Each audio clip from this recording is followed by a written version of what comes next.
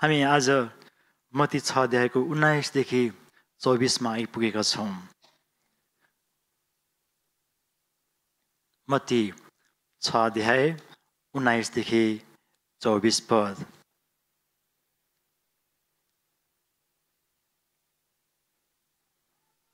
मत्ती 6 अध्याय 19 देखि 24 पद।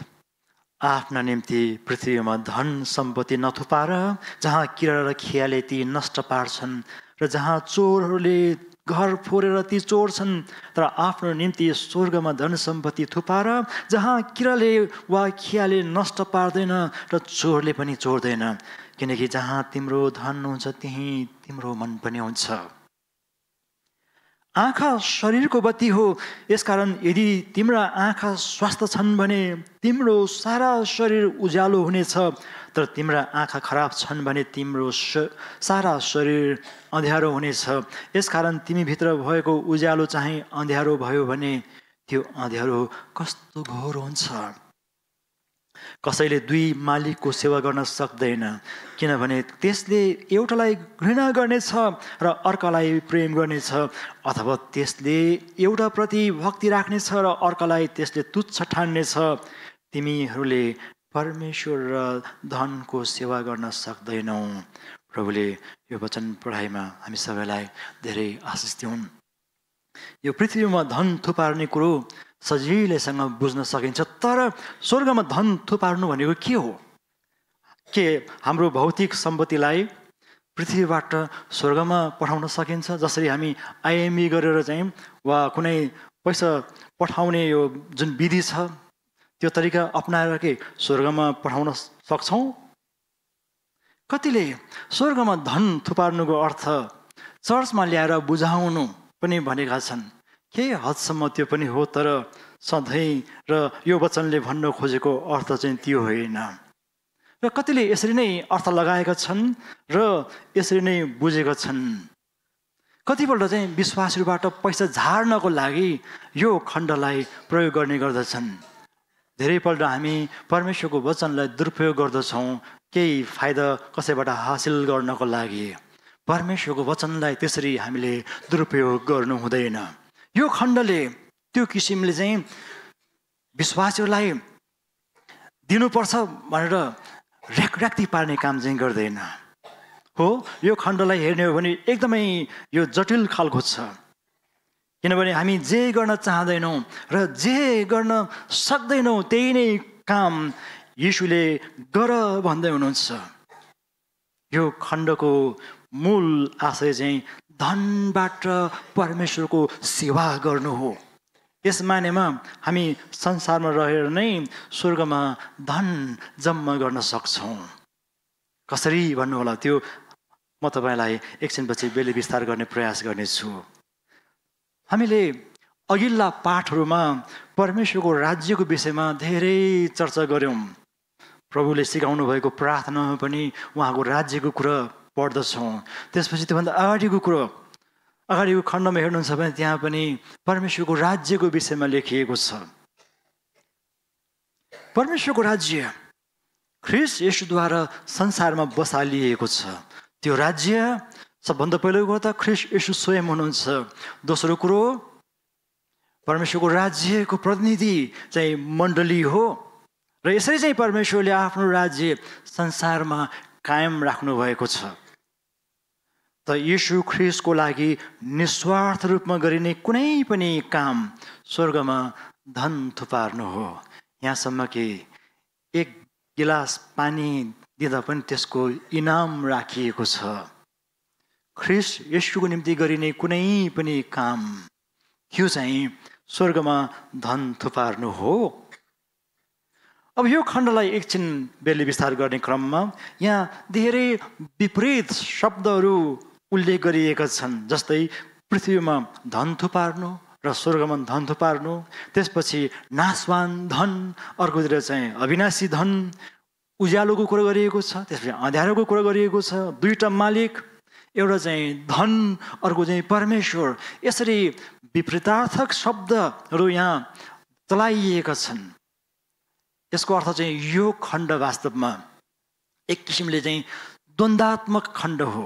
यसले हाम्रो विषयमा बताउँदछ हामी क्रिस्चियन जीवन बिताउँदाखेरि यस्तै प्रकारको द्वन्द्वात्मक अवस्थालाई सामना गर्नुपर्छ भन्ने कुराको एउटा सङ्केत हो।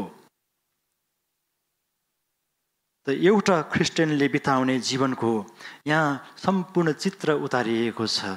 चेलापनको यहाँ महत्त्व पनि दर्शाइएको छ। हामीले प्राथमिकतामा राख्नुपर्ने चाहिँ परमेश्वरलाई हो, तर हामीले त्यो प्राथमिकता उहाँलाई दिएनौँ भने हामीले प्राथमिकता दिने कुनै पनि भौतिक थोकले त्यो चाहिँ प्राथमिकता लिन सक्छ। विशेष गरी धनले परमेश्वरको त्यो ठाउँलाई लिन सक्छ। त आज हामीले यिनै कुरालाई अहिले गहिराइमा गएर चर्चा गर्नुपर्ने हुन्छ। सबभन्दा पहिलो कुरा हामी हेर्दछौँ 19 देखि 21 पदलाई सँगै राखेर अविनाशी धन हामीले थुपार्न लाग्नु पर्दछ। येशूको सिधा आज्ञा छ, पृथ्वीमा धन सम्पत्ति नथुपार। के हुन्छ भन्ने कुरो उहाँले भन्नुभएको छ, किरा वा खियाले नष्ट पार्छ, चोरले चोर्छन्। हो, पृथ्वीको धन सम्पत्ति किरा र खियाले नष्ट पार्छन् र चोरले पनि चोर्छन्। हाम्रो धन सम्पत्तिको कुनै ठेगाना हुँदैन। त्यसो भए के क्रिस्चियनहरूले धन नकमाउने हो त? के धन जम्मा गर्न नहुने हो त? येशू ख्रीष्टले हामीलाई यस्तो प्रकारको चाहिँ शिक्षा दिनुभएको हो? अवश्य पनि होइन।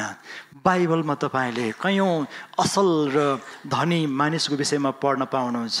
अब्राहम धनी थिए भन्ने कुरा हामी पढ्दछौँ। धनद्वारा उनले परमेश्वरको सेवा गरे। अयुबको कुरा पढ्दछौँ, उनी पनि धनी थिए। योसेफलाई विचार गर्नुहोस्, याकुबको छोरा योसेफ मिस्रको चाहिँ दोस्रो धनी व्यक्ति थिए भन्ने लेखिएको छ। यिनै योसेफले नै मिस्रमा चाहिँ 7 वर्ष पुग्ने अन्न जम्मा गरेका थिए। यो कुरा तपाईँले उत्पत्ति 41 अध्यायको सेरोफेरोमा पढ्न पाउनुहुन्छ। अब येशूको कुरा गरौँ। येशूले चाहिँ सिक्का लगानी गर्ने कुरा गर्नुभएको छ, वृद्धि गर्ने कुरा गर्नुभएको छ। अनि देख्नुहुन्छ तपाईँले बाइबलले कहिल्यै पनि धन वृद्धि गर्ने कुरालाई विरोध गर्दैन। बाइबल कहिल्यै पनि धनको विरुद्धमा छैन। अब यस्तो पनि हामी पढ्दछौँ, यो चाहिँ दोस्रो कोरिन्थी 8:9, हाम्रा प्रभु यीशु ख्रीष्टको अनुग्रह तिमीहरूलाई थाहा छ। उहाँ धनी हुनुहुन्थ्यो तरै पनि तिमीहरूका खातिर उहाँ गरिब हुनुभयो। महत्त्वपूर्ण वाक्यांश, ताकि उहाँको गरिबीबाट तिमीहरू धनी हुन सक। प्रभुले हामीलाई धनी बनाउन चाहनुहुन्छ। तपाईँ र म गरिब हुनु परमेश्वरको योजनाभित्र कदापि पर्दैन। तर कतिपल्ट हामीले यो वचनलाई साँघुरो ढङ्गले व्याख्या गरेको छौँ। फाइदाको लागि, कुनै व्यक्ति विशेष वा कसैको चाहिँ फाइदाको लागि व्याख्या गरेका छौँ। कता कता धनप्रति हाम्रो सोच अर्कैतिर चाहिँ कतिले पुर्याइदिएका छन्। कतिपल्ट हामी वैरागी बन्दछौँ। धन केही पनि होइन भन्ने खालको सोचमा पनि पुगेका छौँ।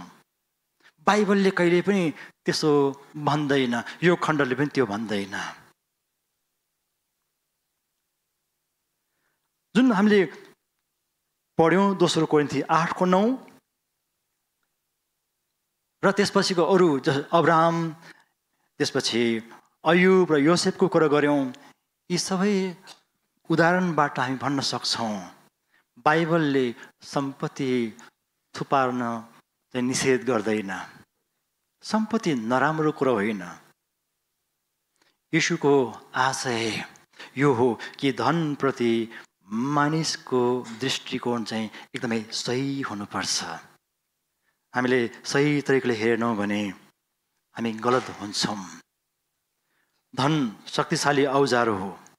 यसलाई चलाउन जानिएन भने यसैले मानिसलाई चलाउन सक्छ र मानिसको हृदयलाई नियन्त्रणमा लिन सक्ने तागत धनमा छ। अनि यसको नियन्त्रणमा परेपछि मानिसले धनलाई माया र परमेश्वरलाई व्यवस्था गर्छ। हामी एउटा खण्ड पढौँ, लुका 12 अध्यायको 15 देखि 21बाट। येशूले भन्नुभयो, होशियार रहो, सबै किसिमका लालचबाट जोगिने काम गर, किनकि मानिसको जिन्दगी उसको धन सम्पत्तिको प्रशस्ततामा रहँदैन। उहाँले तिनीहरूलाई एउटा दृष्टान्त भन्नुभयो। कुनै एकजना धनी मानिसको जमिनमा प्रशस्त उब्जनी भयो। त्यसले मनमा नै गुन्न लाग्यो, मेरो अन्न राख्ने ठाउँ मसित छैन, अब म के गरौँ? यहाँ एकछिन रोकौँ। यति धेरै चाहिँ उब्जनी भयो, प्रभु धन्यवाद भन्नुपर्ने म के गरौँ भनेर चिन्ता गर्दैछन्। परमेश्वरले दिनुभएको आशिषको कारणले गर्दाखेरि यिनी चिन्तामा परेका छन्। हाम्रो लागि चेतावनीको वचन यहाँनिर छ। कतै परमेश्वरको आशिष हाम्रो जीवनमा हामीले भार सम्झेको छौँ कि? त्यो पनि बुझ्नुपर्ने हुन्छ। हामी अझै पढौँ। अब त्यो मानिसले के भन्दो रहेछ त? म यसो गर्नेछु, आफ्ना ढुकुटीहरू भत्काएर झन् ठुला ठुला बनाउने छु र मेरा सबै अनाज र माल सामान त्यहीँ राख्नेछु। अनि म आफ्नो प्राणलाई भन्नेछु, ए प्राण, धेरै वर्षसम्म पुग्ने प्रशस्त सम्पत्ति तेरो निम्ति थुपारिएको छ। सुख चैनमा बस, खा पी र मोज गर। परमेश्वरले दिनुभएको सम्पत्तिको दुरुपयोग यसरी हुन्छ।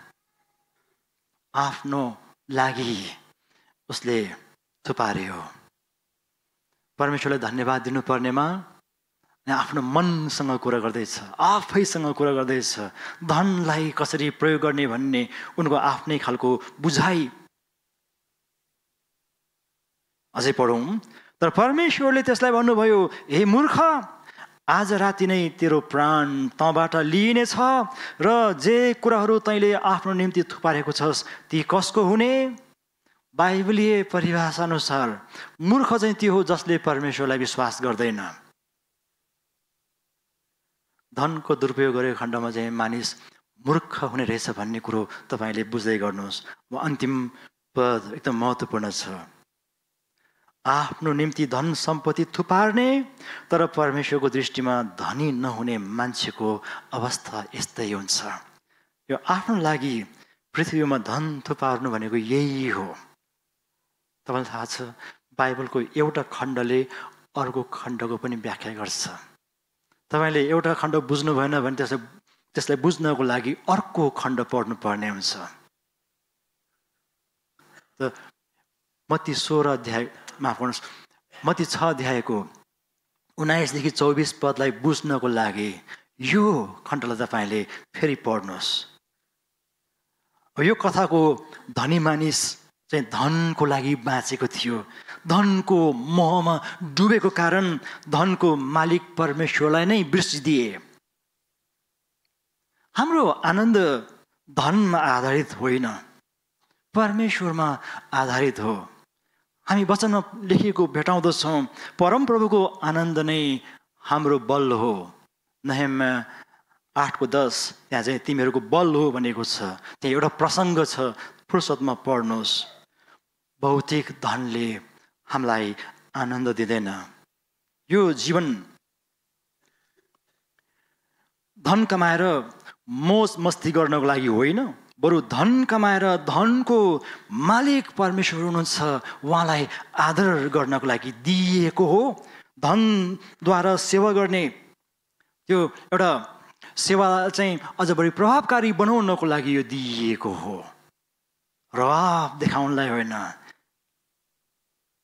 धनको दुरुपयोग गरेको खण्डमा चाहिँ परमेश्वरको अनादर हुन्छ। यहाँ हामी बाइबलमा यस्ता खालका पात्रको विषयमा पनि पढ्दछौँ जसले परमेश्वरको सेवाको लागि आफ्नो धन प्रयोग गरे। धनद्वारा सहायता गर्ने महिलाहरूको नाम पढ्न पाइन्छ बाइबलमा। विशेष गरी तपाईँ लुका 8 अध्यायमा हेर्नुहोस्, त्यहाँ मग्दला भनिने ठाउँको मरियमको कुरा लेखिएको छ। त्यसपछि अर्को चाहिँ योअन्ना नाम गरेको महिलाको कुरा लेखिएको छ। सुसन्ना, सलोमी, यी महिलाहरूले येशूको सेवामा आर्थिक सहायता गरेका थिए। प्राय हामी ती महिलाहरूलाई सम्झँदैनौँ। येशूको सेवामा ती महिलाहरूले जुन प्रकारको भूमिका खेलेका थिए, त्यो सेवाले येशूको सेवालाई एकदमै सजिलो पारेको थियो। त्यसपछि हामी लुकाको सुसमाचार पढ्दछौँ। सुरुमै लेखिएको छ, थियोफिलसलाई सम्बोधन गरेर। यस्तो विवरण इतिहासमा पढ्न पाइन्छ कि थियोफिलसले लुकालाई येशूको विषयमा अध्ययन गर्नको लागि लगानी गरेका थिए। त्यसैको परिणाम हो हाम्रो हातमा अहिले बाइबलभित्रको बडो महत्त्वपूर्ण एउटा पुस्तक छ, लुकाको सुसमाचार। अर्को चाहिँ प्रेरितको पुस्तक। त्यसपछि बाइबलमा थुप्रै त्यस्ता पात्रहरू छन्। एउटा लिनुपर्ने नाम हो फिबी। तपाईँले रोमी 16 अध्यायमा पढ्न पाउनुहुन्छ। तिनले मण्डलीमा ठुलो सेवा गरेकी थिइन्। तिनको विषयमा अहिले हामी थोरै पढ्दछौँ, तर इतिहास हेर्ने हो भने चाहिँ तिनले परमेश्वरको राज्यको लागि मुट्ठी खोलेकी थिइन्। तपाईँको हातमा जुन बाइबल छ, यसको दाम कति हो थाहा छ तपाईँलाई? कति पर्छ? अहिले त ठुलो, त्यसपछि माइलो कान्छो पनि छ, के अरे सानो ठुलो। कति पर्छ एउटा बाइबलको दाम? सायद 1000 भन्दा बढी पर्दैन। यसो अलिकति यो झिलिमिली छ भने चाहिँ अलिक महँगै पर्ला, तर 1000 भन्दा बढी बाइबलको दाम पर्दैन। तपाईँलाई थाहा छ यो बाइबल त्यति दाममा चाहिँ छापिँदैन, किनकि मैले छपाई सम्बन्धी काम धेरै गरेको छु। एकदम महँगो छ। किन चाहिँ तपाईँको हातमा यति सस्तोमा बाइबल उपलब्ध भयो भन्ने कुरा तपाईँले कहिले विचार गर्नुभएको छ? यसको पछाडि यस्ता धनी विश्वासीहरूको भूमिका छ, जसले सबैले बाइबल पढ्न पाउन् भन्नको लागि यो छाप्नलाई लगानी गरेका छन्। हामीले भन्नुपर्ने हुन्छ, स्वर्गमा धन थुपार्ने तरिकाहरू मध्येमा यो पनि एउटा हो, जुन चाहिँ किरा र खियाले नष्ट पार्न सक्दैन, चोरले पनि चोर्न सक्दैन, कसैले खोज्न पनि सक्दैन। कहिलेकाहीँ हामीलाई चाहिँ हाम्रो भाग खोज्ला कि भन्ने डर लाग्छ। त्यो पनि डर हुनु पर्दैन, किनभने जुन कुरा हामी परमेश्वरको राज्यको लागि गर्दछौँ त्यो अरूबाट खोसिँदैन। यही कुरा येशू आफैले पनि बेथानियामा जानुहुँदाखेरि मार्थालाई भन्नुभएको थियो। मार्था भान्सातिर व्यस्त, मरियम येशू ख्रिस्टको साथमा छिन्। मार्था उताबाट गुनासो गर्छिन्। प्रभुले भन्नुहुन्छ, यिनले जे गरेकी छिन्, असल गरेकी छिन्, यो अरूबाट चाहिँ खोसिँदैन। तपाईँले परमेश्वरको राज्यको लागि केही गर्नुहुन्छ भने त्यो खोसिँदैन कसैबाट। खोसिएछ भने चाहिँ तपाईँकै कारणले खोसिन सक्छ, हाम्रै मूर्खताको कारणले खोसिन सक्छ। त यहाँ येशूले देखाउनु भएको समस्या धन होइन, मन हो। 21 पदले भन्दछ, यहाँ मन भनेर अनुवाद गरे पनि वास्तवमा हुनुपर्ने चाहिँ हृदय हो। मानिसको हृदय परमेश्वरको सिंहासन हो, तर त्यो सिंहासनमा उहाँलाई बसालिएन भने जसले पनि त्यसलाई चाहिँ कब्जा गर्न सक्छ। परमेश्वर बाहेक अरू कसैले नै त्यो ठाउँ लिन सक्छ। यो मानेमा हामीले स्वर्गमा धन थुपार्ने तरिका चाहिँ हृदय परमेश्वरतिर दिएर रहेछ। तपाईँले मुठी कति खोल्नुहुन्छ भन्ने कुरा पनि त्यसैबाट नै निर्धारण गरिन्छ। येशूले धन नराम्रो भन्नु भएन। धन नराम्रो हुन पनि होइन, किनकि यसलाई परमेश्वरले विशेष उद्देश्य राखेर सृजना भएको हो। यसको मालिक उहाँ नै हुनुहुन्छ। हाम्रो जिम्मामा परमेश्वरले केही धन दिनुभएको छ, त्यसलाई सही ढङ्गले उपयोग गर्यौँ भने यसबाट परमेश्वरको राज्य द्रुत गतिमा फैलिँदै जान्छ। तर मोज मस्तीको लागि मात्रै उपयोग गरिन्छ भने, त्यो नाशवान कामको लागि उपयोग गरेको कारणले गर्दाखेरि त्यो खेर जानेछ। मलाई एउटा कुराले जहिले पनि घसाइरहन्छ। मण्डलीमा पास्टरहरू र अगुवाहरू स्वर्गमा धन थुपार्नको लागि सेवा गर्ने सेवकहरू हुन्। त्यसै कारणले पनि कहिले यो तलब लिने कुरो मेरो लागि एकदमै एक प्रकारको त्यो बिझाउने विषय बन्दछ। अझै पनि त्यति सजिलो लाग्दैन मलाई।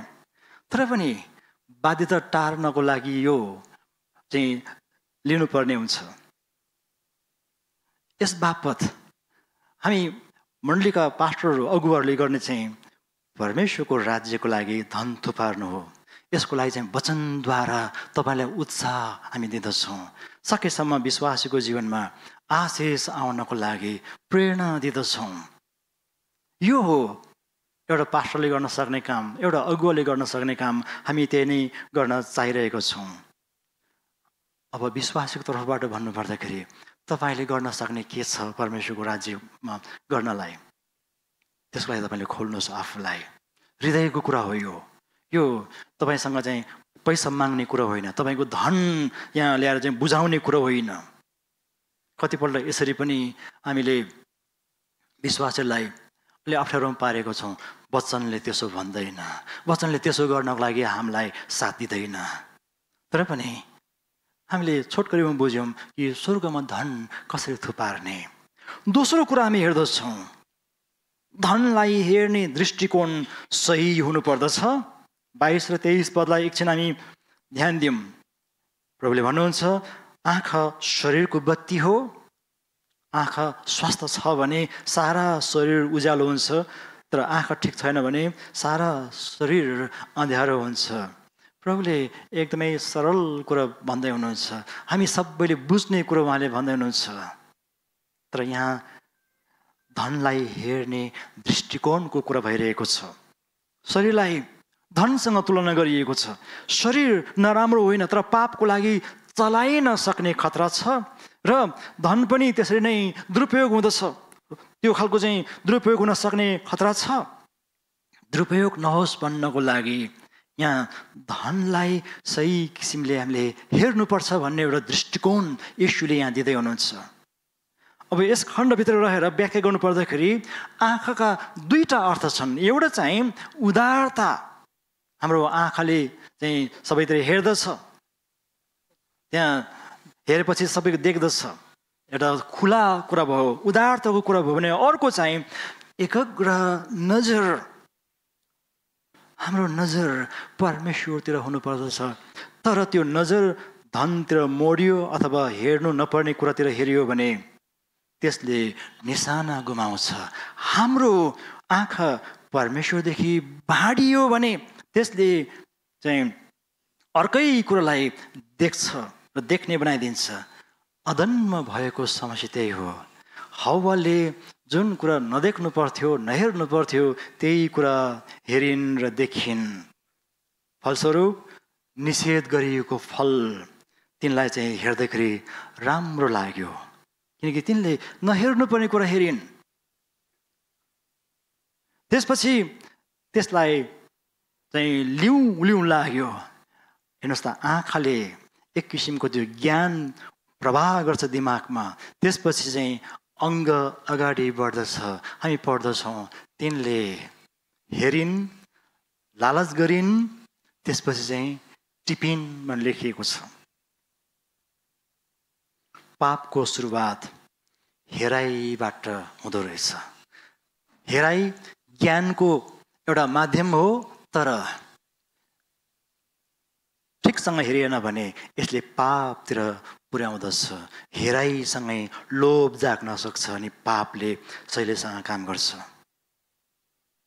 हाम्रो हेराइले नै हामी पुग्ने ठाउँ, त्यो गन्तव्य तयार पार्छ।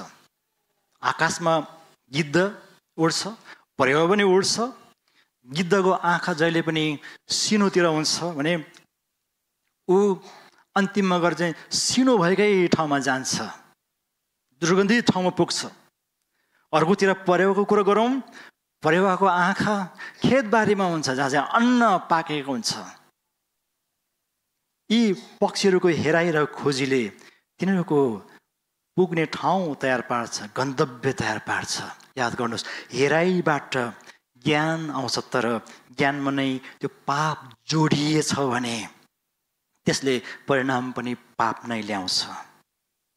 यो हेर्ने विषयमा बाइबलले अनुशासन दिएको छ। विशेष गरी यही डाँडाकै उपदेशमा हामीले चर्चा गऱ्यौँ। येशूले भन्नुहुन्छ विशेष गरी स्त्रीलाई हेर्ने सम्बन्धमा, कुनै स्त्रीलाई खराब दृष्टिले हेर्नु पाप हो। स्त्री नराम्रो हो त होइन। धनको कुरा पनि यसरी जोड्नुपर्ने हुन्छ। माफ गर्नुहोस्, यो स्त्री र धन अलग कुरा हो, तर पनि दृष्टिकोणको कुरा गर्दैछौँ हामीहरू। स्त्री आफैमा परमेश्वरको सुन्दर रचना हो, तर त्यसलाई हेर्ने दृष्टिकोण कस्तो छ त? अब त्यो नजर राम्रो भएन भने त्यसले व्यभिचारतिर पुर्याउँदछ। प्रभुले यसरी भन्न खोज्दै हुनुहुन्छ कि धन नराम्रो कुरा होइन, तर धनलाई गलत आँखाले हेर्नु पाप हो र यसले गलत ठाउँमा पुर्याउँछ हामीलाई। धनलाई हेर्ने हाम्रो आँखा कस्तो छ प्रिय मित्रहरू? हाम्रो दृष्टि कस्तो छ? धनलाई कतिले वैरागी भएर हेरेका छन्। यो हातको मैलो त हो भन्छन्। बेला बखत यहाँनिर एउटा त्यो माग्ने खोइ के हो त्यो बजाउँदै आउँछ, मरिलानु केही छैन, खास चाहिँ देऊ भनेर माग्या हो। त्यसरी पनि कहिलेकाहीँ हामी धनको विषयमा अलिक गलत व्याख्या गरेर केही पनि होइन भन्ने किसिमको चाहिँ भ्रम सृजना गर्ने गर्दछौँ। त्यसो होइन, धन अति नै उत्तम कुरा हो जबसम्म त्यो चाहिँ परमेश्वरको नजरबाट हामी हेर्छौँ, जबसम्म त्यो हाम्रो लागि चाहिँ सेवा गर्ने सेवक बन्दछ। तर धन त्यतिखेर नराम्रो हो जब त्यसले हाम्रो जीवनलाई चाहिँ अधीनमा राख्छ। त हाम्रो हेराइ कस्तो छ यो हामीले आज जाँच्नु पर्ने हुन्छ। तपाईँसँग भएको थोकलाई कुन नजरबाट हेर्दै हुनुहुन्छ र परमेश्वरले त्यसलाई कुन नजरले हेर्नुहुन्छ, विचार गर्नुहोस्।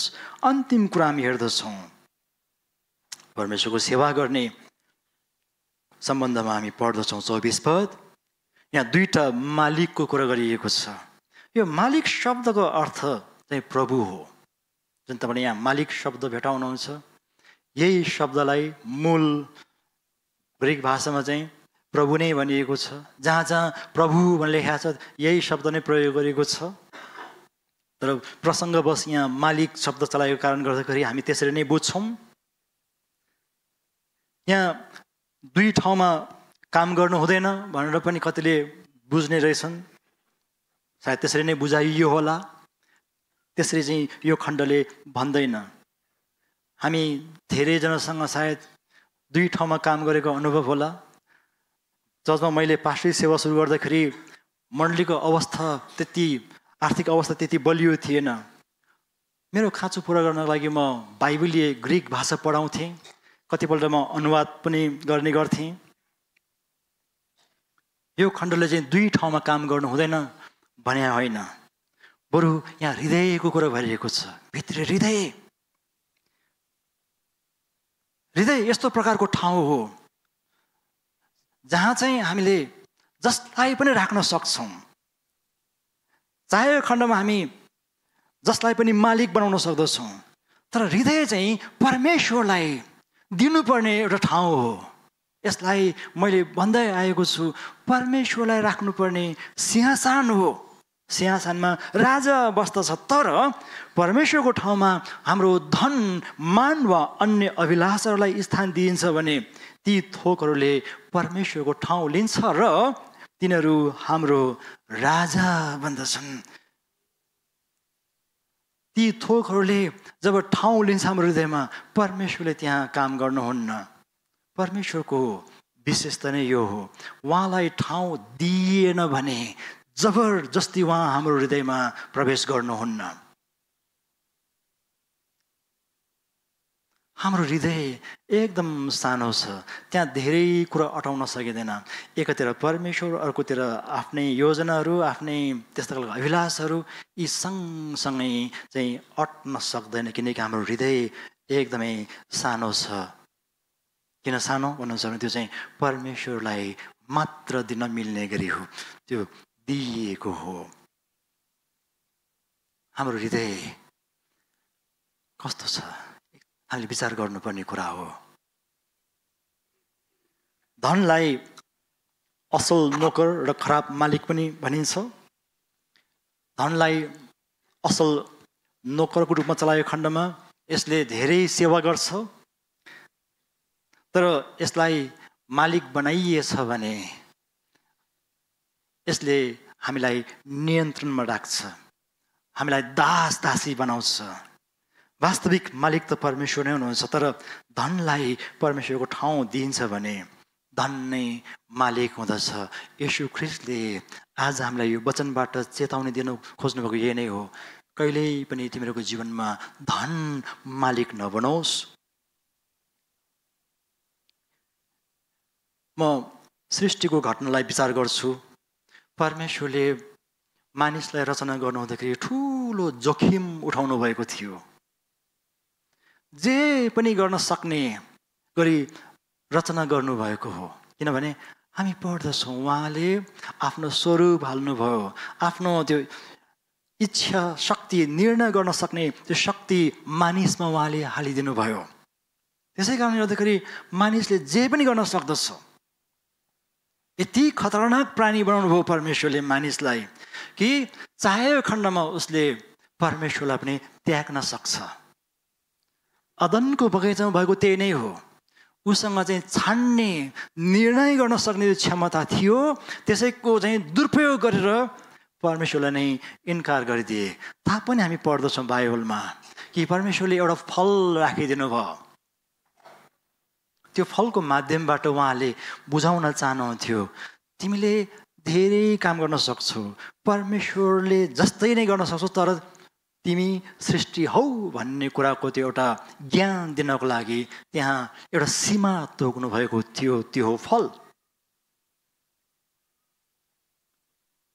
बडो अचम्म लाग्छ, परमेश्वरले मानिसलाई बनाउनु हुँदाखेरि उहाँलाई नै इन्कार गर्न सक्ने क्षमता सहित रचना गर्नुभयो। इन्कार गरोस् भनेर बनाउनु भएको होइन, तर त्यो निर्णय गर्न सक्ने, छान्न सक्ने क्षमता दिनुभयो। मानिसले दुःखको कुरो उहाँलाई नै इन्कार गर्ने कुरालाई रोजे। प्रिय मित्रहरू, तपाईँ र मसँग त्यो क्षमता छ। तपाईँ र मलाई परमेश्वरले बडो अचम्म ढङ्गले सृष्टि गर्नुभयो भन्ने कुरा पनि हामी पढ्दछौँ। र तपाईँले अब चाहिँ कसलाई आफ्नो जीवनमा मालिक बनाउने, यो तपाईँको निर्णयमा उहाँले छोड्नु भएको छ। तर पनि उहाँको आग्रह छ, मलाई चुन, मलाई विश्वास गर। अब के गर्ने त? अन्तिममा हामीले बुझ्नुपर्ने कुरो के क्रिस्चियनले धन जम्मा नगर्ने, धन नकमाउने, त्यसो होइन। हामी धन कमाउँछौँ परमेश्वरको सेवक सेविका भएर, धनको दास दासी भएर होइनौँ। हामी जम्मा गर्दछौँ परमेश्वरका छोरा छोरी भएर, धनलाई होइन परमेश्वरलाई मालिक बनाएर हामी जम्मा गर्दछौँ। धनलाई मालिक बनायौँ भने हामी धनका दास दासी बन्नेछौँ। अर्कोतिर धनलाई हामीले व्यवस्था पनि गर्न हुँदैन। व्यवस्था गरेको खण्डमा हामी गरिब बन्न सक्छौँ, मगन्ते बन्न पनि बेर लाग्दैन। प्रभु त्यस्तो चाहनुहुन्न। प्रभुले हामीलाई सन्तुलित ढङ्गले सोच्नको लागि यहाँ वचनबाट भन्दै हुनुहुन्छ, वास्तवमा तिमीहरूको मालिक चाहिँ म हुँ, धन होइन। धन उहाँले बनाउनु भएको हो, उहाँले सिकाउँदै हुनुहुन्छ। स्वर्गमा धन थुपार्ने अन्तिम एउटा सूत्र यही मत्ती 6:33 दिइएको छ। हामी अर्को हप्ता हेर्छौँ, तर पनि पढिराखौँ अहिले। मत्ती 6:33, पहिले उहाँको राज्य र उहाँका धार्मिकताको खोजी गर, यी सबै थोक तिमीहरूका निम्ति थपिनेछन्। पहिला खोज्नुपर्ने कसलाई हो? उहाँलाई, उहाँको राज्य, उहाँको धार्मिकतालाई खोज्नुपर्ने हुन्छ। त्यसपछि मात्रै उहाँबाट पाइने कुरो त छँदैछ, त्यसमा कहिले पनि तलमाथि हुँदैन। हाम्रो हृदय परमेश्वरतिर खिचिएको छ भने सबै थोक हाम्रो निम्ति हुनेछ। तर सांसारिक कुरातिर हाम्रो हृदय खिचिएको छ भने हामीले केही गरी त्यस्ता थोकहरू प्राप्त गरेछौँ भने पनि त्यसलाई गुमाउनेछौँ। तपाईँसँग के छ? त्यसको लागि परमेश्वरलाई धन्यवाद दिनुहोस्। तपाईँसँग जे छ त्यो परमेश्वरको हो, त्यसको मालिक उहाँ नै हुनुहुन्छ। उहाँलाई नै हामीले श्रेय दिनुपर्ने हुन्छ।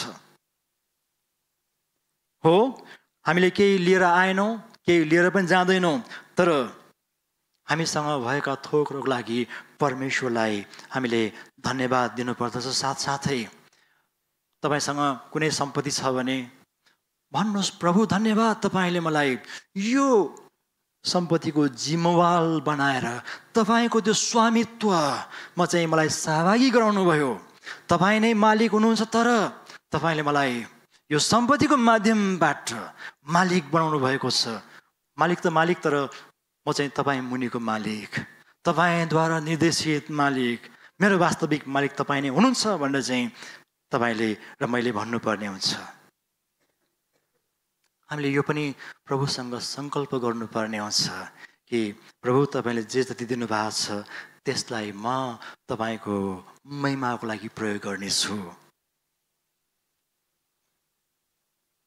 परमेश्वरको राज्य जति धेरै तपाईँ फैलाउन चाहनुहुन्छ त्यसलाई तपाईँले संसारमा फैलाउन सक्नुहुन्छ। त येशूले भन्दै हुनुहुन्छ, यो राज्य फैलाउने अभिभार हाम्रो हो, तर परमेश्वरको राज्यलाई स्थान नदिइकन ती कुराहरू प्राप्त गर्न सकिँदैन। हुन्छ, प्रभुले हामी सबैलाई वचनबाट धेरै आशिष दिउन्। हामी एकछिन प्रार्थना गरौँ। तपाईँसँग के छ, प्रभुलाई ती सबै कुराको लागि धन्यवाद दिनुहोस्।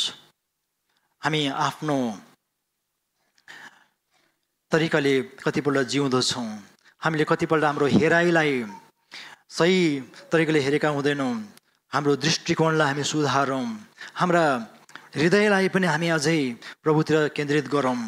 साथै हामी यो पनि घोषणा गरौँ कि मेरो मालिक तपाईँ नै हुनुहुन्छ। हे प्रभु, तपाईँ नै हाम्रो प्रभु हुनुहुन्छ, मालिक हुनुहुन्छ। तपाईँ बाहेक अर्को कोही पनि छैन। हाम्रो हृदयमा हामी तपाईँलाई स्थान दिँदछौँ। तपाईँ हाम्रो हृदयमा आफ्नो सिंहासन बसाल्नुहोस्। प्रभु, हामीले हाम्रो आफ्नो निर्णयद्वारा नै कतिपल्ट हाम्रो हृदयमा तपाईँलाई ठाउँ दिएका छैनौँ भने आज हामी नम्र भएर तपाईँ कहाँ आउँदछौँ। प्रभु, तपाईँलाई हामी ठाउँ दिन सकौँ त्यसको लागि अझै नम्र बनाउनुहोस्। यो वचन आज छरिएको छ, यसबाट तपाईँले आफ्नो राज्यको वृद्धि गर्नुहोस्। प्रार्थना चाहन्छु येशू प्रभुको नाममा, आमेन।